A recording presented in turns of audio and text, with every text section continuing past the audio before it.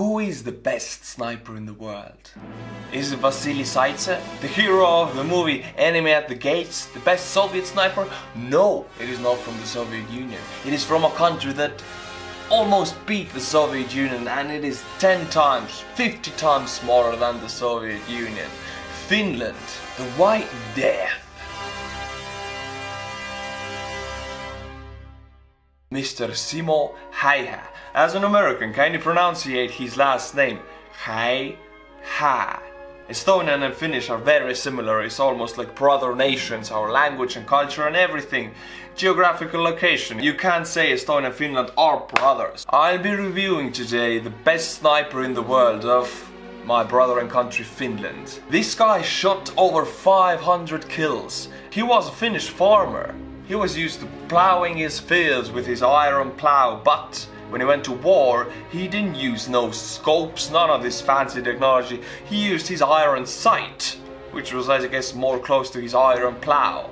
And he plowed fear into the Soviet lines, picking off 500 plus targets, only using a bolt-action iron sight weapon.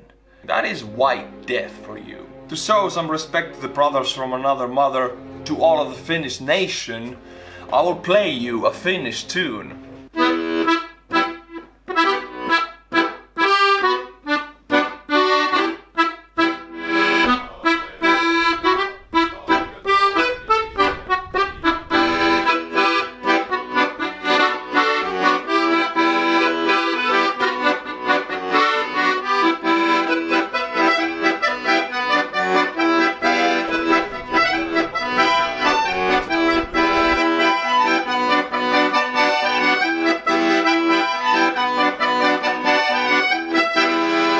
Hail to Finland! Terve, Suomi-pojat! Tervetuloa siis taas kaikille. Ollaan täällä Virossa metsässä ja kertausharjoituksissa. If you are from America, this was some cultural education for you. This intro is already very long. I have 2 more things to do, and first of them are Patreons. We cannot get around the Patreons because they are the people who make this channel possible. They make me able to go on with my depression and all my problems that I have. I still have people who support me, and I'm very thankful. It's you, the Patreon. I have 3 new names for you, 3 new heroes of this channel. First of all, we have Bill Murray. Is it the Bill Murray? Yes, it is. Thank you, Bill Murray, for supporting the channel. Secondly, we have Ryan. Thank you, Ryan. And lastly, we have Mr. Daniel Bishop, a name that I have said on this channel many times in the hat competition, in the cup competition, and now in the Patreons. Daniel, you're a hero of this channel because you have done a lot for this channel. Thank you. If you want to support the channel, be like Daniel. Become a Patreon. Now the second thing is about the Estonian Soldier Hat competition. I have made some changes. Took me a while. I tried to figure out the best layout for the game. My handwriting is horrible, so I have to work really hard to make it look pretty, and I did that. It took me a few hours, if you can believe it. Here's a preview for you. Look at this new layout. I mean, maybe it doesn't look much, but actually I worked really hard on this. I deleted all of it. I put it all back. Beautifully trying to make a good handwriting here, but it's really tough for me because I write like a pig. So I had to really delete something, write it again, delete it again, write it again to make sure it is even and beautiful. And I'm really satisfied with it. I hope you're also. Now if you can, don't skip that one. People are really passionate about their states to win, and I think we can all have some fun out of that. Go and grab your Estonian YouTuber cup. Let's dive into the White Death. November 30th, 1939. Just 3 months after the outbreak of another world war, the Soviet Union has declared war on my home country of Finland. Within days, Soviet troops advanced across the nation, but they had no idea of the resistance they would run into. The negative 45-degree weather, negative 43 degrees centigrade, would be the negative 45 degrees Celsius. It is the coldest Estonia and Finland have ever seen. I don't know if temperatures ever get that low in America. I think this is lower than the temperatures get in Alaska. Even Alaska doesn't have these temperatures, I think. You can fix me in the comments if I'm making a huge mistake right now. Minus 45 Celsius. This will kill you quite fast. The least of the communist invaders' concerns when they found themselves in my sights. Because I am Simo Rehi, the deadliest sniper in history. I am the... Okay, it's Rehi, not Rehi. They pronounced the Y with U, Hawa. The deadliest sniper in history, only using his iron sight. Actually, he's quite short and he was a farmer, so he's a man of humble beginnings, but he's deadly. More deadly than you could imagine a farmer could be. The White Death. Prior to the war's start, Germany and the Soviet Union had agreed to divide up Eastern Europe into spheres of influence. Estonia was Finland taken landing already. within the Soviets' reach. Stalin quickly made impossible demands of Finland, including that we cede large amounts of territory along the Finnish-Soviet border, supposedly for security reasons, such as the protection of Leningrad, which lay only 32 kilometers from the border. My nation flatly refused, and the Soviet... See, Estonia is just below Finland, you can see it on the map. We are red, because in '39, Soviets marched in Estonia and we couldn't fight them. Finland didn't do that. Finland actually resisted very aggressively, and that won them their freedom. They didn't have the Soviet occupation for 50 years that we did. They didn't have 2 broken generations or deported grandfathers like we do. Hooray for Finland, hooray for White Death. They really saved their nation. The Union quickly declared war. With 750,000 soldiers, 6,000 tanks, and over 3,000 aircraft, the Soviet military absolutely dwarfed our Finnish military, which was comprised of just 300,000 soldiers, mostly reservists and civil guardsmen, a few dozen tanks and 100 aircraft. Stalin ordered the invasion of Finland, giving no thought to the coming winter, as he assumed his armies would roll over us long before the worst weather set in. Just as Napoleon had underestimated the Russian winter over 100 years before, Stalin too severely underestimated winter weather. No country has been able to invade Russia because of winter and the size of it. Napoleon tried. The winter killed off most of his army and the Russian army picked up the rest. Hitler actually was very successful until the Russian winter kicked in and he lost half of his army to the winter. And Stalin and Russians all know this. They are uninvadable because of the winter and of the vastness of their size. But there is one country that is colder and harsher, which is Finland. If you think Russia is hard to invade, Russians had a really difficult time invading Finland. For them it was really harsh. That gives you an idea of Finnish people who live in that climate, who live like that. They are really strong people. Not an easy country to invade, not an easy nation to take over. And the impact it would have on his army. As the unseasonably cold winter of 1940 set in and slowed Stalin's beleaguered armies down in a frozen hell, our Finnish resistance moved in to halt the Soviet advance. Knowing we couldn't match the Soviets on one-on-one basis, we adopted Motti, or what today would be called asymmetrical warfare tactics. We would routinely allow Soviet forces to push deep into our territory, leaving them overextended. Then we'd attack their supply lines while running lightning raids against the Soviet flank. Frozen in by the severe weather and plagued by terrible logistics, the Soviet war machine quickly ground to a halt. But the greatest of the terrors awaiting the Soviets in the winter woods was me. An unassuming 5-foot, 1.5 meter tall farmer named Simon. He's a very small man. It's a very small, but the deadliest of them all. I was born in a farming town near the Russian border, and I spent my entire life in the harsh Finnish countryside. As a child, I naturally took to shooting, becoming a prolific hunter and sharpening the marksmanship skills that would make me a legend one day. In 1925, I served a mandatory one-year term in Finland's army, where I was introduced to an M28-30 rifle, replacing my Russian-made Musin Nagant M91. Honing my shooting skill even further, I was able to achieve a firing rate of 16 shots per minute at the range of 500 feet, 125 meters. 16 shots per minute, and if they all hit, this guy is like a machine gun. Only he hits all the time. This is a very fast firing rate to hit from that distance back then. Incredible. This man is just a natural talent. You have one in a million of those. He's a very accurate man. He has a talent for it. Now, I'm sure I don't have to really talk about this that much, because you all know Winter War and you all know White Death and Simo Häyhä, because this thing has become a meme. How a huge Soviet army loses to Finland. Winter War has become a meme, actually. And let it become a meme. Soviet Union really failed. They failed. I'm so glad. My friends, it is time to dive into the Estonian soldier hat competition. Give it a shot. See the new layout. It is really getting tense because Texas, yeah, it has the first place, but Other states are very close behind, and this one, Texas will not take this one home as easily, let me tell you that. Arizona will pass it. California will pass it. Check it out. This is how it is. We have Texas, number 1, 21 points. We have Arizona, 17. Florida, 15. California, 13. And that way down we go from there. Let's put 5 more points. We have Robert West, long lost son of Kanye West. I mean, Kanye has a son, it's called East West, right? No, it's the father of Kanye West. Otsego, Minnesota. Way, hold your horses. Robert. Robert's not a regular person. He's a special one because he got 2 hats. Oh boy, I forgot to put the states of the day green lines under it. But I will, don't worry, I will. And I'm pretty sure Minnesota already was state of the day. We will put all of the lines, it will happen. Minnesota will get 2 points. 13 for Minnesota, baby. It is sharing the 4th place with California right now. David Drinkwater. I'm saying it like that because it's the Estonian pronunciation. David Drinkwater. Well, I do drink water, I hope you do also. If you drink water, are you friends of David Drinkwater? Maybe you're related. He's from Yakima. Sounds like Japan, but it's Washington. Yakima!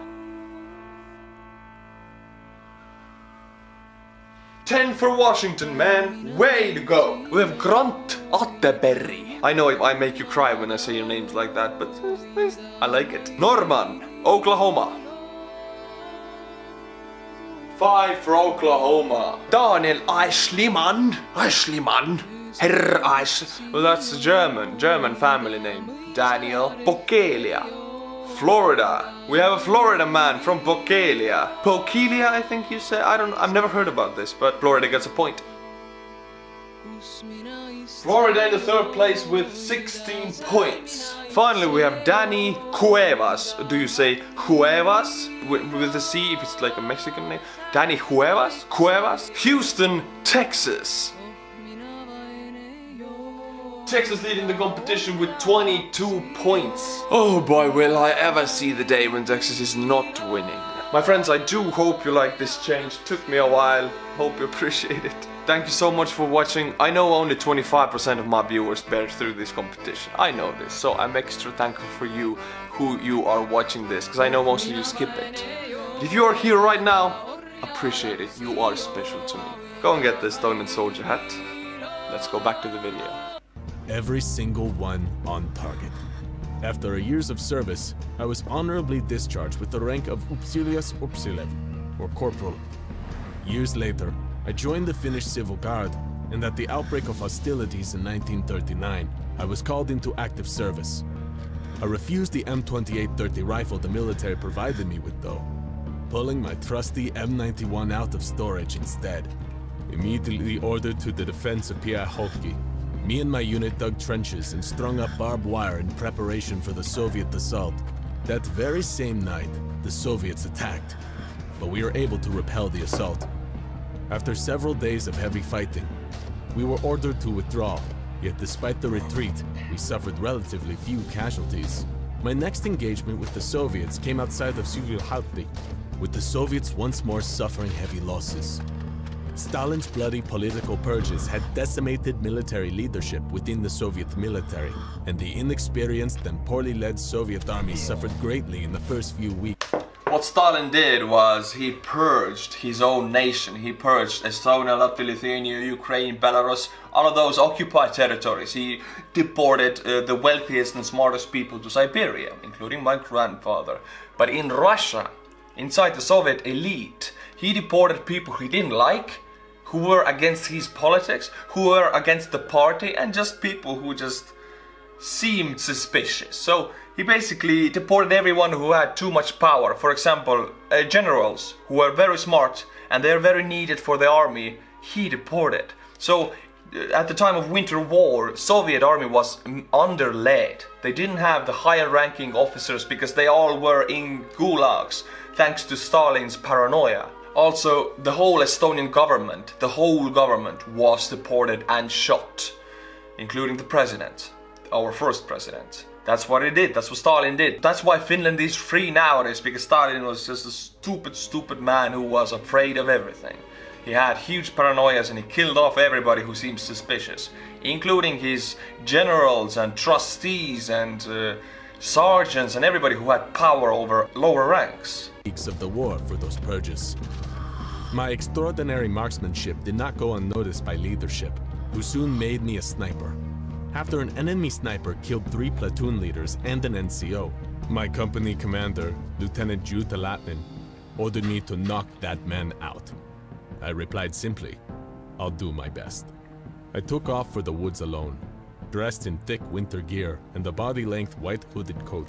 Making note of the terrain, I identified the few possible positions that I would choose if I were a Russian sniper, and then selected a spot with good oversight of all of them. Digging into the thick snow in early morning, I lay perfectly still, letting the snow build up around me all day long, not moving for fear of giving my position away.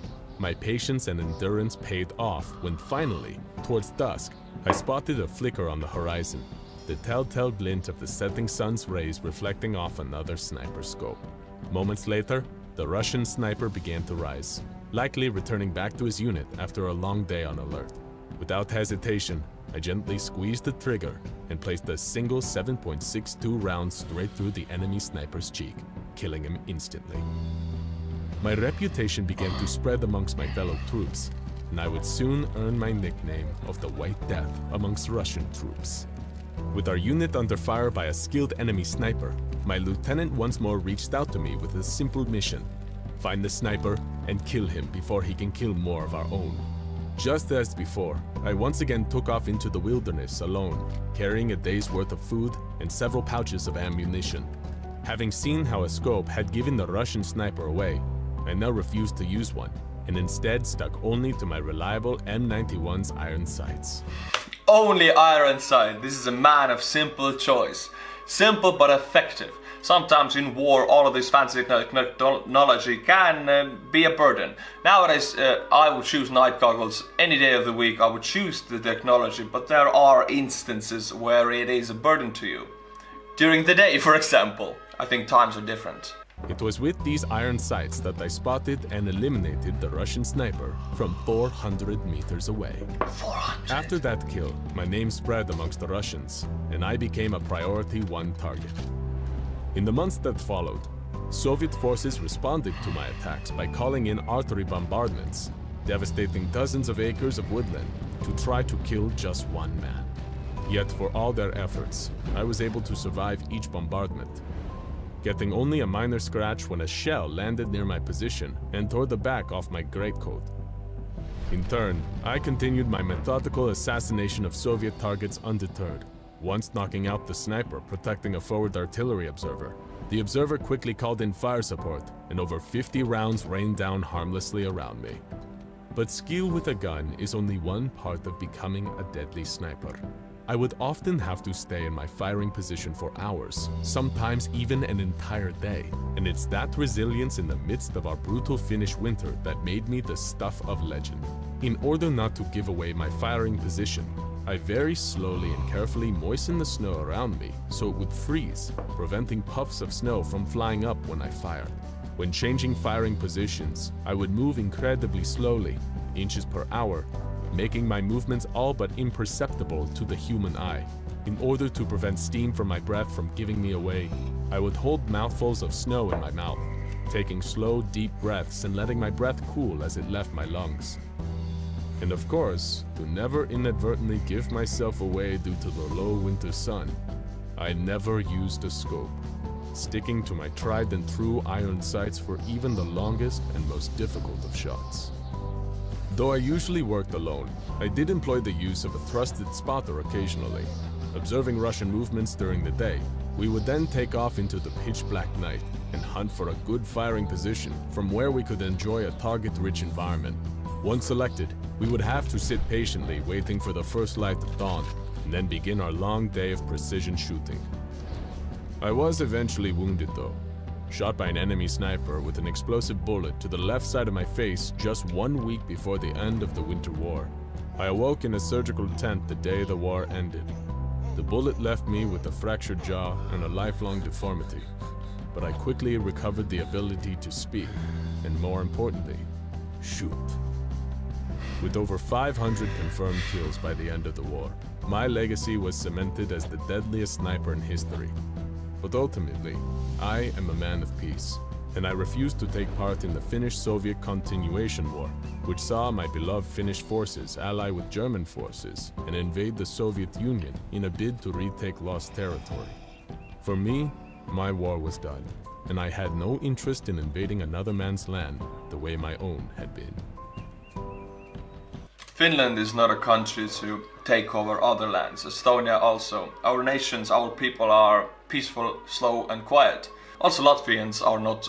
we're small nations. We do not want to be huge empires. We don't want other lands. We don't want to occupy them. Finland only attacked the Soviets to take back the land Soviets took from them. The ancient Finnish lands were now on Soviet hands, so they wanted to take them back. And they pushed further into Soviet territory to make that safety barrier, because they knew Soviets would be attacking back. Estonians also, if we had 1918, we had the Estonian independence war against Soviet Union, which we won. When we took back Estonia, we had a choice to go into Soviet lands. We didn't want to do that. Nobody wanted to fight there, because it's full of Russians. Nobody wanted to even be there. So we just took back our own lands and locked the war up. Some other nations would use the opportunity and grab as much land as possible, but not us little nations. We don't have that ambition. This was a very cool video. I haven't done a non-US military video for a long time, and I used to do them all the time, so it is a slight go back. I hope you American viewers who I have the most of are okay with it. I really like it, because this history is my history basically. It's so close to... To put it in your terms, it's about 100 miles is the distance between us. It's nothing else. So it is my history, and I wanted to share it. I like you as an audience. I really am blessed to have people like you watching me. I've read the comments, I always do, and I see your intelligence, you are analytical, you're peaceful, I like it. If you want to support the channel, then become a patron, go and get the Estonian YouTuber cup or the Estonian soldier hat. And as always, until my next video, stay cool and bye bye.